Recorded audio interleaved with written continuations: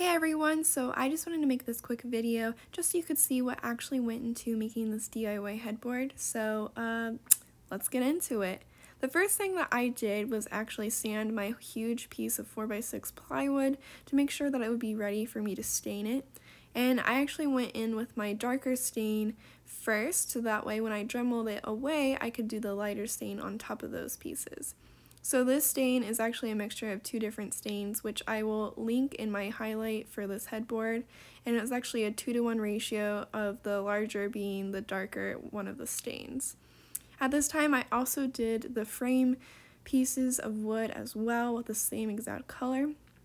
I then printed out my design that I custom made and cut out all of the black pieces with an X-Acto, so then that way I could go in with a pencil and actually make each mark of where I need to outline and dremel and take away the wood to actually make and create the design. So when I started dremeling, I did the smallest pieces first, and I would actually outline each individual area and then go back in with either a sanding bit or the same bit depending on how big or small it actually was. And here you can see I'm sanding away one of the towers of the actual castle itself. I needed to make sure that it was super even and there weren't any divots, just to make sure that it would all be one color. I then went in and drilled all of my holes for my fiber optic strands. I only had 300 strands, so I needed to make sure and plan out that I would put them in the right places. After that, I went in with my second lighter stain and went back over the lighter sections.